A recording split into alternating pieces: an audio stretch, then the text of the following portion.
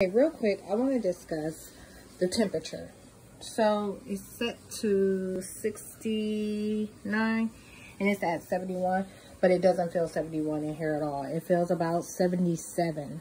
And you know, like the other vent was fixed. So check this out. As soon as they fixed the other vent, what they did was, and I even had this door closed to try to block some of it in, and I turned the fan on. You know, I normally leave that fan off. But the reason I have the door closed also is because I got that window open and there's that place is occupied. But anyhow, as soon as they fixed that vent, these bitches started putting fans in their window, right? So what they've been doing is, it's the three main culprits: 310, 302, and 311. So what they've been doing is they've been making me uncomfortable with sensory perception mostly, to claim that I don't have AC.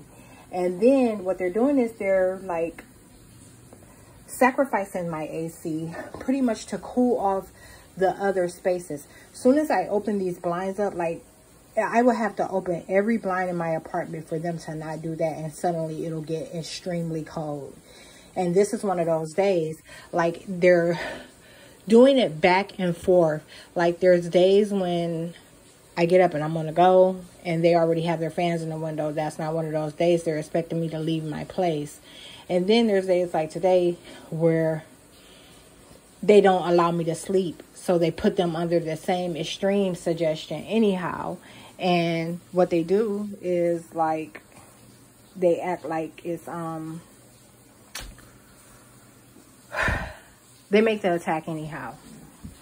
So, anyhow, I'm about to shower and leave out. Like I said, they've been sacrificing the AC.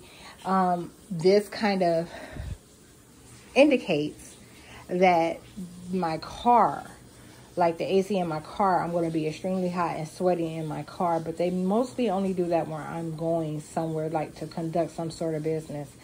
Not when I'm just running errands. Well, no, they do it when I'm running errands too. It might be one of those days. They do the same thing with the AC in my car. They act like I don't have AC in the car.